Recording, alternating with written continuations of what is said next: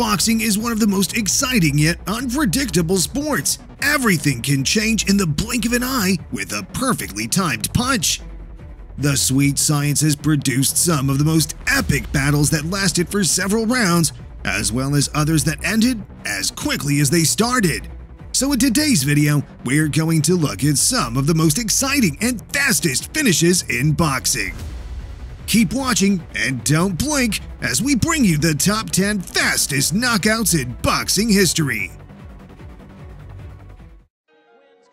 Gerald McClellan made the first defense of his WBC middleweight title against Jay Bell in August 1993. He became the WBC middleweight champion after stopping Julian Jackson 3 months earlier.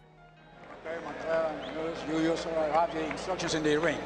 Two things you must remember: obey my commands at all times, and most important, protect yourself at all times. Right? Any questions? Check it.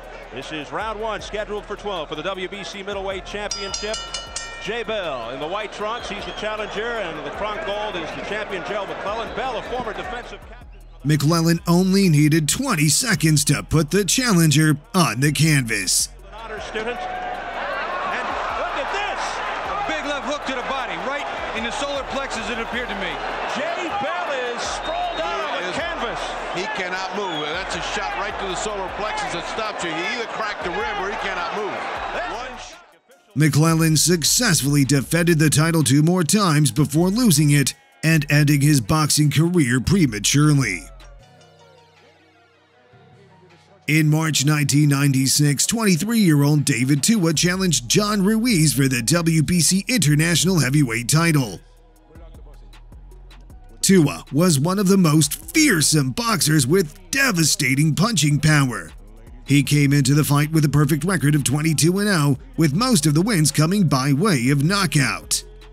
Ruiz was making the first defense of the title since winning it in 1995. And John Ruiz, 225. Tua went after the champion from the opening bell and unleashed his fury, scoring a brutal knockout only 19 seconds into the fight. Big bomb and Ruiz is down. This could almost be over now. Tua came storming out. It's over. Tony Perez stops it at the count of 5. And David Tua, as advertised, the left hook.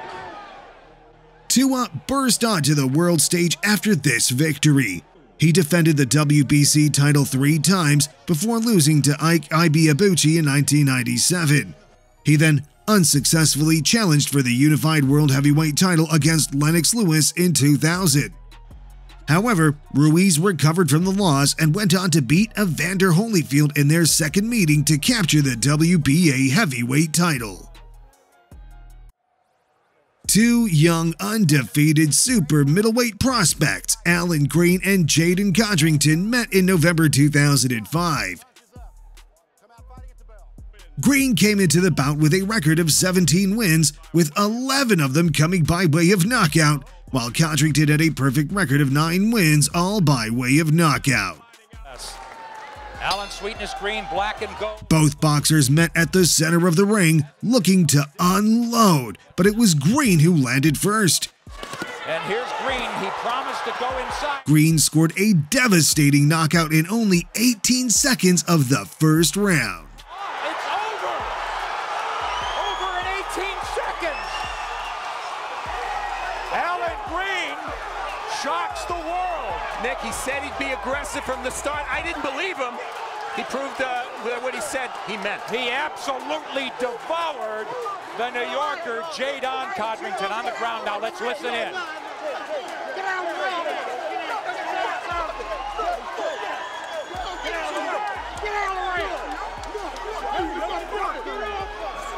For Alan Sweetness Green. Daniel Jimenez made the 4th defense of his WBO World Super Bantamweight title against Harold Geyer in September 1994. Geyer came into the fight with a perfect record of 20-0 and was aiming to become the first world champion from Austria. Ja, down. Aber das hat natürlich an Gefährlichkeit verloren bei den Tagen von Muhammad Ali. Ahora, buena suerte, good luck, shake hands, dense la mano. Jimenez, nennt sie auch gerne die Cobra. Und der möchte Harry Geier nun die Gipszähne ziehen. However, Jimenez needed only 17 seconds to put Geier out cold on the canvas. Und da ein Niederschlag, direkt ein harter Treffer an den Kinnwinkel von Harry Geier. Und oh, das sieht ganz schlecht aus. Harry Geier, er kommt nicht mehr auf die Beine. Ich glaube, der Kampf ist aus. Er fällt wieder um. Der Kampf ist vorbei. Das ist ein tragisches Ende für den jungen 21-jährigen Österreicher, der sich so hart auf diesen Kampf vorbereitet hat. Aber viele haben gesagt, Harry Geier, er hat ein Glaskinn. Er muss aufpassen, dass er die harten Schläge nicht einsteckt. Und jetzt ist der Kampf vorbei, bevor er eigentlich begonnen hat. This victory established the quickest knockout in a championship fight. Jimenez lost the title in his next defense against Marco Antonio Barrera in 1995, but he moved down in weight and defeated WBO bantamweight title holder Alfred Cody by decision. Nigel Benn, the Dark Destroyer, was in the early stages of his career when he faced Ian Chandler in November 1987. Benn, who is known for his formidable punching power and aggressive fighting style, had quickly compiled a perfect record of 10-0 all by way of knockout. Veteran journeyman Ian Chandler, with 41 fights to his credit with 22 wins, was expected to give Benn a run for his money. However, the Dark Destroyer responded swiftly with one of the most vicious knockouts of his career in 16 seconds. One punch, and Ian Chandler is down. He's very close to us, and he will not get up from that. I hardly had time to get the sentence out. Chandler, it has to be said, has never been knocked down in his career before. It has to be said as well. Benn would go on to win world titles in 2 divisions. He won the WBO middleweight title in 1990 and the WBC super middleweight title in 1992. Next, we have the fight between Jimmy Thunder and Crawford Grimsley in March 1997. Coming into this fight, Thunder had a record of 31 wins and 7 losses. But his opponent Grimsley entered the fight with a record of 20 wins with 18 knockouts and a sole loss to George Foreman 4 months prior. Immediately after the bell rang, Thunder connected with a perfectly timed counterpunch that sent Grimsley to the canvas and out. Knockout, and now cracks Grimsley with the first punch. The result was totally unexpected, as Grimsley had gone the distance with Foreman in his last fight. Here's what happened. Boom, no, right on the in a fight. Don't go out there and mess around. Crack. Dragging the jab back. Look how relaxed Grimsley is all the way down. The man from down under, James Thunder. South African Zolani Teddy was already the WBO bantamweight champion when he faced fellow compatriot Siboniso Ganya in November 2017. Teddy won the interim title against Arthur Villanueva in April 2017, but was then elevated to full title holder when Marlon Tapales, then previous title holder, was stripped of the title after failing to make weight the day before his title defense. However, Teddy needed only 1 punch and 11 seconds to score a devastating knockout against Ganya. Oh, that's the reason why. Goodness me, first punch of the fight, and it's all over. He's knocked him unconscious. The fight is all over with the first punch of the fight. Extraordinary shot from Zolani Tete. Medical man straight into the ring. He has caught. Tete successfully defended the title 2 more times before losing it to John Riel Casimiro in 2019. Miguel Fajardo of the Philippines squared off against Sarawut Giamthong of Thailand for the vacant Asian Boxing Federation flyweight title in December 2022. It only took about 10 seconds for Fajardo to land the only punch in the fight, sending GM Thug crashing to the canvas.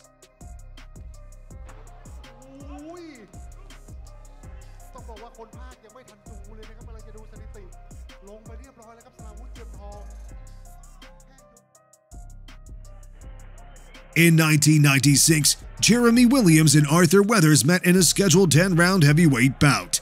Williams was a fine knockout artist who had 9 straight knockouts coming into this fight, but no one predicted what was going to happen.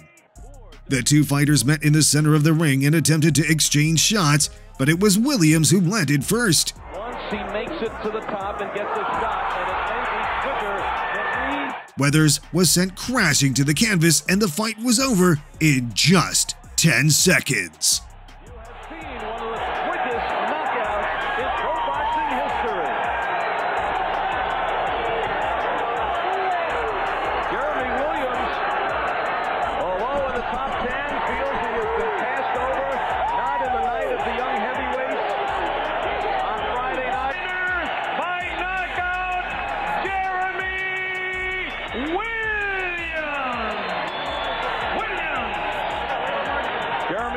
Looking for some notoriety, and when you face a journeyman like Arthur Weathers, how do you get... In June 2007, Phil Williams made his 4th appearance as a professional against Brandon Burke. Man is always about the wardrobe malfunction. It was appropriate. It was. Immediately after the opening bell, Burke charged at Williams, but he was knocked out by the first punch. One draw, and a heck of a looking ring attire, and we're underway. Here we go. Oh, got him right out of the gate! The fastest knockout I've ever seen in my life! The fight was over in 10 seconds and marked the biggest victory in Williams' career as he struggled at the championship level. Submitted to Fight Facts as perhaps the fastest knockout in boxing history. Here comes the charge. Here's the shot. Goodbye.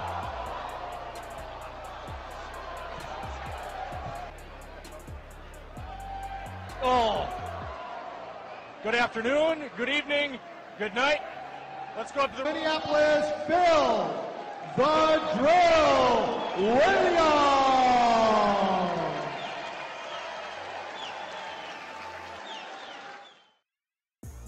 Thank you for watching this video. Don't forget to tell us your favorite moment in the comments below.